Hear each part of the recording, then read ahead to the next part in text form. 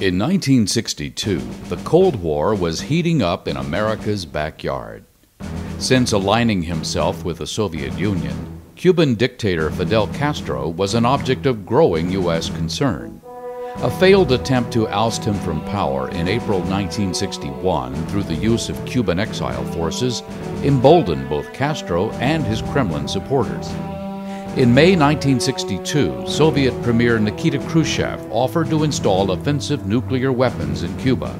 Castro readily agreed, viewing the missiles as a deterrent against another U.S. attempt to force him from power. Missiles began to arrive that summer under the tightest secrecy.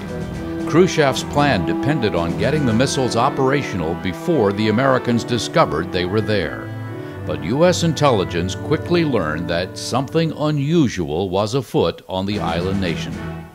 In early October, U-2 and Navy reconnaissance flights provided alarming but conclusive evidence that the Soviets were constructing missile launch sites throughout Cuba.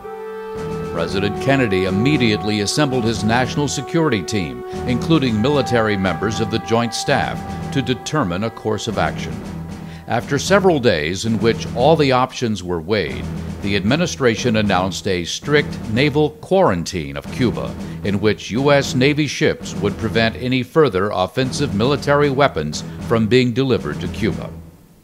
It shall be the policy of this nation to regard any nuclear missile launched from Cuba against any nation in the Western Hemisphere as an attack by the Soviet Union on the United States. While this policy was deemed less risky than a full-scale strike against Cuba, it was not without risk. A blockade was, after all, an act of war. But by calling it a quarantine and limiting it to offensive military weapons, the U.S. gained support from key Allied governments. "It looks like it's up to the Navy," Kennedy said to Chief of Naval Operations Admiral George W. Anderson. "Mr. President, the Navy will not let you down," Anderson replied. Indeed, the burden fell squarely on the U.S. Navy.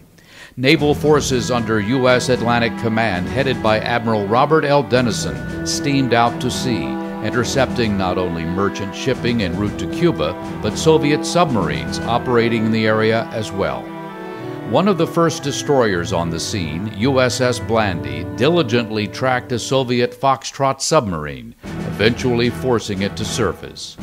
We now know these submarines were carrying nuclear-tipped torpedoes and were the spearhead of a Soviet effort to establish a naval base on Cuba.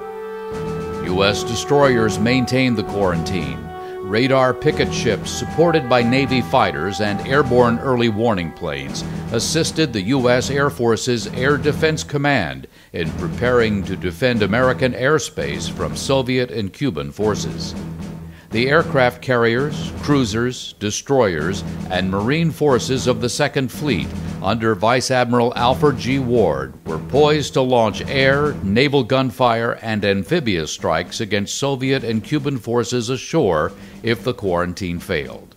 For 13 days in late October, the world held its breath. This is Radio Moscow.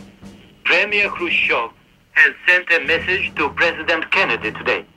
The Soviet government has ordered the dismantling of weapons in Cuba, as well as their crating and return to the Soviet Union. The Soviet ships turned back. The crisis was over. Khrushchev, faced with the armed might of the United States and its allies, had little choice but to find some way out of the difficult situation in which he had placed himself and his country. President Kennedy did not press the advantage that the strength of U.S. and Allied naval and military forces gave him. That allowed the Soviet leader to peacefully disengage his nation from this most serious of confrontations. For the rest of the Cold War, the U.S. and Soviet Union never again reached the brink of what would have been a world-altering nuclear conflict. The lesson is clear. The U.S. Navy has kept the sea free for over 200 years.